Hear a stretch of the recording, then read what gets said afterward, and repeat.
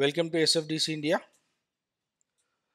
ఈరోజు మనం Salesforce admin and development గురించి అండ్ దాని తర్వాత సేల్స్ఫోర్స్ ఇంటిగ్రేషన్ లైట్నింగ్ LWCని ఎప్పుడు ఇంట్రడ్యూస్ చేసింది అండ్ అవి ఎందుకు ఇంట్రడ్యూస్ చేయాల్సి వచ్చింది, దాని తర్వాత సేల్స్ఫోర్స్ క్లాసిక్కి లైట్నింగ్కి డిఫరెన్స్ ఏంటి, వీటన్నిటి గురించి కూడా డిస్కస్ చేద్దాం.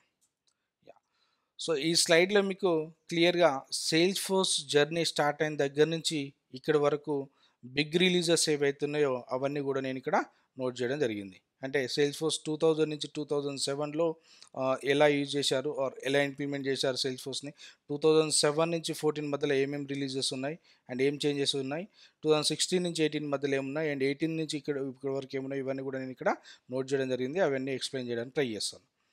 అండ్ ఇక్కడ సేల్స్ఫోర్స్ ఫస్ట్ అడ్మిన్ గురించి అండ్ దాని తర్వాత డెవలప్మెంట్ గురించి, దాంట్లో డెవలప్మెంట్లో అపెక్స్ అనేది కామన్గా ఉంచండి. ఇక్కడ 4 బాక్సెస్లో కూడా అడ్మిన్ కూడా కామన్గా ఉంది. అండ్ ఇక్కడ చేంజ్ అలా వచ్చింది ఏంటంటే UI part, user interface part.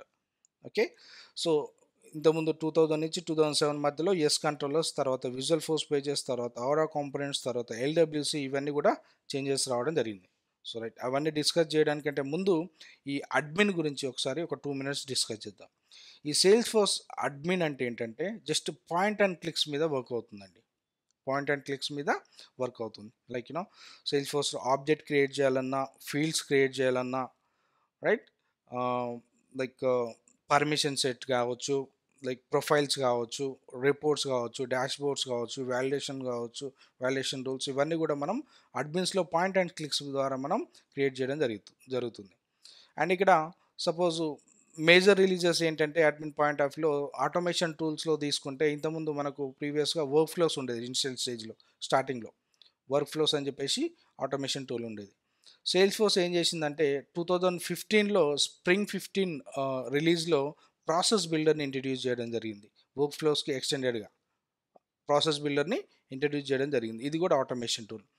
And దాని తర్వాత 2019లో స్ప్రింగ్ 19 రిలీజ్లో ఫ్లోస్ని కూడా ఇంట్రడ్యూస్ చేయడం జరిగింది. ఇది కూడా automation టూలే. Admin point of view. And flows introduce చేసిన తర్వాత సేల్స్ఫోర్స్ ఏం చెప్పిందంటే 2022 వరకే work flows and process builders అవైలబుల్లో ఉంటాయి. అండ్ దాని తర్వాత మొత్తం కూడా మనం ఫ్లోసే యూజ్ చేయాలని చెప్పేసి అనౌన్స్ చేయడం జరిగింది. అంటే 2022 ఎండింగ్ తర్వాత మనకు వర్క్ ఫ్లోస్ కావచ్చు అండ్ ప్రాసెస్ బిల్డర్ కావచ్చు క్రియేట్ చేయాలంటే అవి అవైలబుల్లో ఉండవు, డీప్గ్రేడ్ చేశారు. సో మనం అన్నీ కూడా ఫర్దర్గా ఫ్లోస్ తోటే మనం క్రియేట్ చేసుకోవాలి. Flows one of the powerful automation tool అండి. ఓకే, సో ఫర్దర్గా దాని గురించి ఇన్డెప్త్గా డిస్కస్ చేద్దాం. సో ఇప్పటివరకు అయితే ఇవి అడ్మిన్ పాయింట్ ఆఫ్ వ్యూలో మేజర్ చేంజెస్. అండ్ 2016కి ముందు క్లాసిక్లో ఒక వ్యూ లాగా ఉండేది అడ్మిన్.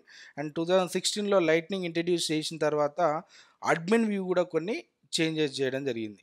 లైక్ ఇక్కడ ఆబ్జెక్ట్ మేనేజర్ అనేది తీసుకురావడం జరిగింది. లైట్నింగ్లో అన్నీ కూడా ఆబ్జెక్ట్ రిలేటెడ్ థింగ్స్ మొత్తం కూడా ఆబ్జెక్ట్లోనే ఉంటాయి, లైక్ ఆబ్జెక్ట్ మేనేజర్లో ఉండడం జరుగుతుంది. సో అవన్నీ కూడా మీకు ఫర్దర్గా చూపిస్తాను సేల్స్ఫోర్స్ ఆర్గ్ ఓపెన్ చేసినప్పుడు. ఓకే, ఇవి అడ్మిన్ పాయింట్ ఆఫ్ వ్యూలో మేజర్ రిలీజెస్ అండ్ మాడిఫికేషన్స్. డెవలప్మెంట్కి వచ్చేసరికి ఇక్కడ అపెక్స్ అనేది కామన్గా ఉందండి లాంగ్వేజ్. ఓకే, బ్యాక్ ఎండ్లో అపెక్స్ అనేది కామన్గా ఉంది. బట్ ఇక్కడ ఫ్రంట్ ఎండ్ వచ్చేసి యూజర్ ఇంటర్ఫేస్ వచ్చేసి కంట్రోలర్స్ విజువల్ ఫోర్స్ పేజెస్కి చేంజ్ అయిపోయింది. అండ్ విజువల్ ఫోర్స్ పేజెస్ నుంచి ఆరా కాంపోనెంట్స్ చేంజ్ అయిపోయింది. ఆరా కాంపోనెంట్స్ నుంచి LWCకి కూడా చేంజ్ కావడం జరిగింది. సో ఇవన్నీ ఎందుకు చేంజెస్ చేశారు సేల్స్ఫోర్స్ వాళ్ళు, మరి దీనివల్ల యూజర్స్ ఏంటి, ప్రీవియస్ దానివల్ల ఉన్న డిసడ్వాంటేజెస్ ఏంటి ఒకసారి చూద్దాం. రైట్, సో ఫస్ట్ మనం అడ్మిన్ గురించి డిస్కస్ చేసాం. రైట్, 2000 నుంచి 2007 మధ్యలో సేల్స్ఫోర్స్ డెవలప్మెంట్లో బ్యాక్ ఎండ్లో అపెక్స్ ఉండేది అండ్ ఫ్రంట్ ఎండ్లో యూజర్ ఇంటర్ఫేస్ వచ్చేసి కంట్రోలర్స్ వాడారు యూజర్ ఇంటర్ఫేస్ పర్పస్లో. ఈ కంట్రోలర్స్ ఏంటంటే the combination of HTML and JavaScript తోటి బిల్డ్ చేస్తామండి. కంట్రోలర్స్ని జావాస్క్రిప్ట్ అండ్ HTML కాంబినేషన్ తోటి బిల్డ్ చేయడం జరుగుతుంది. సో దీంట్లో సెక్యూరిటీ అనేది లెస్గా ఉంది అండ్ కొన్ని పర్ఫార్మెన్స్ ఇష్యూస్ ఉన్నాయి కంట్రోలర్స్ ద్వారా.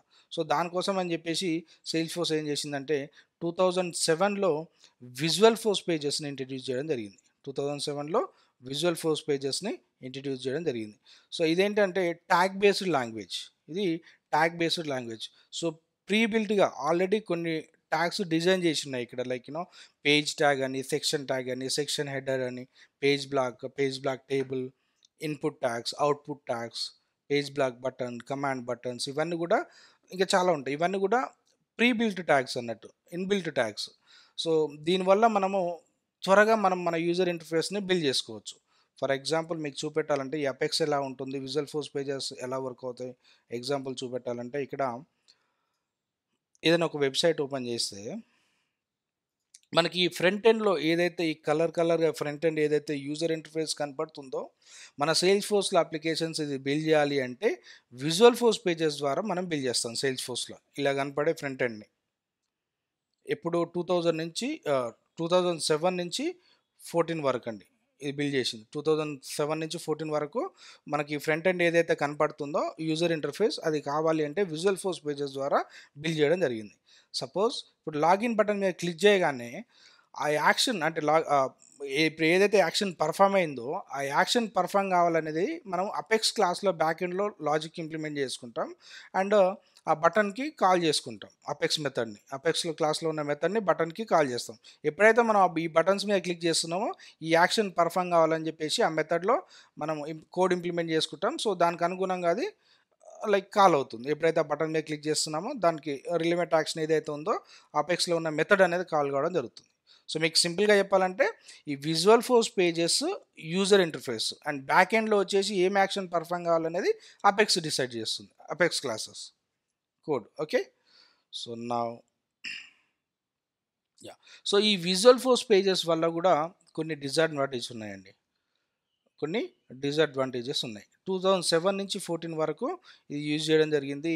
అండ్ దాని తర్వాత ఇక్కడ మెయిన్గా డిసడ్వాంటేజ్ ఏదంటే ఈ విజువల్ ఫోర్స్ పేజే ఓన్లీ డెస్క్టాప్కి మాత్రమే సపోర్ట్ చేస్తుంది, మొబైల్కి సపోర్ట్ చేయదు, మొబైల్ వ్యూకి సపోర్ట్ చేయదు.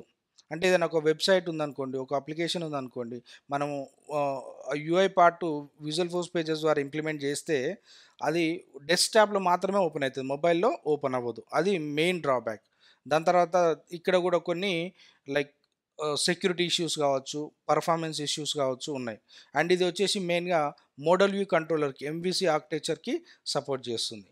సో వీటన్నిటిని ఓవర్కమ్ చేయడానికి సేల్స్ ఫోర్స్ ఏం చేసిందంటే 2014లో లైక్ 2014లో మెయిన్గా వీటన్నిటిని ఓవర్కమ్ చేస్తూ, అండ్ ఇక్కడ మెయిన్ డిసడ్వాంటేజ్ ఏంటి, ఇక్కడ మొబైల్ వ్యూకి సపోర్ట్ చేయట్లేదు కాబట్టి 2014లో సేల్స్ ఫోర్స్ 1 లైట్నింగ్ ఎక్స్పీరియన్స్ అని చెప్పేసి ఇంట్రడ్యూస్ చేయడం జరిగింది 2014లో. సో అది దేనికంటే మొబైల్ పాయింట్ ఆఫ్ వ్యూలో మనం ఓపెన్ చేసినప్పుడు సేల్స్ ఫోర్స్ అనే యాప్ ద్వారా, సేల్స్ ఫోర్స్ 1 అనే అప్లికేషన్ ద్వారా మనం చూస్తాం ఆ పేజెస్ని. లైక్ అంటే సింపుల్గా మీకు ఎగ్జాంపుల్ చెప్పాలంటే ఏదైనా ఒక వెబ్సైట్ ఉందనుకోండి, ఆ వెబ్సైట్ మీరు డెస్క్టాప్ లాగా ఓపెన్ చేస్తేనేమో విజువల్ ఫోర్స్ పేజెస్ ఓపెన్ అవుతాయి, like visual force pages ఫార్మేట్లో open అవుతుంది. అండ్ ఒకవేళ ఆ సేమ్ వెబ్సైట్ని మీరు మొబైల్లో కనుక ఓపెన్ చేస్తే సేల్స్ ఫోర్స్ 1 అనే అప్లికేషన్ ద్వారా అది ఓపెన్ కావడం జరుగుతుంది. అంటే ఇక్కడ డెవలపర్స్ ఏం చేశారంటే విజువల్ ఫోర్స్ 2014 నుంచి 16 మధ్యలో విజువల్ ఫోర్స్ పేజెస్ని ఏమో డెస్క్టాప్ పాయింట్ ఆఫ్ యూజర్ ఇంటర్ఫేస్కి వాడారు, అండ్ మొబైల్ యూజర్ ఇంటర్ఫేస్కి ఏమో సేల్స్ ఫోర్స్ 1 లైట్నింగ్ ఎక్స్పీరియన్స్ని వాడడం జరిగింది. సో ఇక్కడ కాంప్లికేటెడ్ అవుతుంది, లైక్ ఇక్కడ మొబైల్ డెస్క్టాప్కు వ్యూకి ఇంప్లిమెంట్ చేయాలి కోడ్, అండ్ దాని తర్వాత మొబైల్ 1 సేల్స్ ఫోర్స్ 1కి ఇంప్లిమెంట్ చేయాలి కాబట్టి కాంప్లెక్స్ అయిపోతుంది. సేల్స్ ఫోర్స్ని ఇంట్రడ్యూస్ చేసిందే లైక్ కోడ్ తక్కువగా ఉంటుంది అని చెప్పేసి లైక్ ఇంట్రడ్యూస్ చేశారు. సో దానివల్ల ఏం చేసిందంటే సేల్స్ ఫోర్స్ 2016లో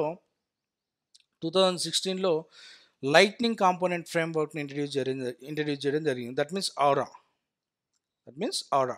సో ఈ ఆరా ద్వారా, లైట్నింగ్ కాంపోనెంట్ ఫ్రేమ్వర్క్ ద్వారా ఏదైనా మనం అప్లికేషన్ బిల్డ్ చేస్తే అది మన డెస్క్టాప్ ద్వారా లైక్ చూడొచ్చు, అండ్ ట్యాబ్ ద్వారా చూడొచ్చు, మొబైల్ వ్యూ ద్వారా చూడొచ్చు, అన్నిటి కూడా ఇది సపోర్ట్ చేయడం జరుగుతుంది. ఓకే, సో ఇక్కడ అగైన్ ఈ పర్టికులర్ లైట్నింగ్ కాంపోనెంట్ ఫ్రేమ్వర్క్ వచ్చేసి దీంట్లో ఔరా వాడతాం, రైట్. ఔరా వచ్చేసి థర్డ్ పార్టీ అండ్ ఇది ఓపెన్ సోర్స్. ఔరా వచ్చేసి థర్డ్ పార్టీ అండ్ ఇది ఓపెన్ సోర్స్. ఇక్కడ మనము జావా స్క్రిప్ట్, హెచ్టిఎంఎల్, సిఎస్ఎస్ వీటన్నిటితో కలిసి మనం లైట్నింగ్ కాంపోనెంట్స్ని బిల్డ్ చేస్తాం, లైక్ ఆరా కాంపోనెంట్స్ బిల్డ్ చేస్తాం. రైట్, ఇది వచ్చేసి థర్డ్ పార్టీ ఫ్రేమ్వర్క్. అగైన్ ఇక్కడ problem, third party framework and ఇది ఓపెన్ సోర్స్ దట్. సో అందుకని చెప్పేసి ఏం చేసిందంటే సేల్స్ ఫోర్స్ దాని తర్వాత ఎల్డబ్ల్యూసిని కూడా ఇంట్రడ్యూస్ చేయడం జరిగింది 2018లో. రైట్, సో ఈ ఎవరో ఎట్లా వర్క్ అవుతుందంటే ఇక్కడ 2 కంట్రోలర్స్ ఉంటాయండి. ఇప్పటివరకు మనకు డైరెక్ట్గా విజువల్ ఫోర్స్ పేజెస్లో అయితేనేమో డైరెక్ట్గా అపెక్స్ క్లాస్ని మనము విజువల్ ఫోర్స్ పేజెస్ నుంచి డైరెక్ట్గా కాల్ చేసేది, అపెక్స్ క్లాస్లో ఉన్న మెథడ్స్ని కావచ్చు, క్లాస్ని కానీ. ఇక్కడ లైట్నింగ్ కాంపోనెంట్స్లో ఏంటంటే ఇక్కడ డైరెక్ట్గా మనం అపెక్స్ క్లాస్ యొక్క మెథడ్స్ని లైట్నింగ్ కాంపోనెంట్స్లో కాల్ చేయలేమండి. ఈ అపెక్స్ అనేది సర్వర్ సైడ్ కంట్రోలర్ అండ్ ఇక్కడ ఆరా కాంపోనెంట్స్లో like lightning కాంపోనెంట్స్లో client side controller అని ఒకటి ఉంటుంది. దాన్ని మనం జావా స్క్రిప్ట్ ద్వారా బిల్డ్ చేయడం జరుగుతుంది. Java script ద్వారానేమో client side controller and apex ఏమో సర్వర్ సైడ్ కంట్రోలర్గా ఉంటుంది లైట్నింగ్లో. సో ఇక్కడ అపెక్స్లో ఉన్న మెథడ్ని కాల్ చేయాలంటే ఫస్ట్ మనం డైరెక్ట్గా మనం లైట్నింగ్ కాంపోనెంట్లో కాల్ చేయడానికి ఉండదు. సో ఫస్ట్ ఏం చేయాలంటే లైట్నింగ్ కాంపోనెంట్లో జావా స్క్రిప్ట్ కంట్రోలర్ యొక్క ఫంక్షన్ని కాల్ చేస్తాం అండ్ జావా స్క్రిప్ట్ కంట్రోలర్లో ఉన్న ఫంక్షన్లో ఈ అపెక్స్ క్లాస్ యొక్క మెథడ్ని కాల్ చేసుకుంటాం అన్నట్టు. డైరెక్ట్గా అపెక్స్ క్లాస్ మెథడ్నే లైట్నింగ్ కాంపోనెంట్లో కాల్ చేయలేం.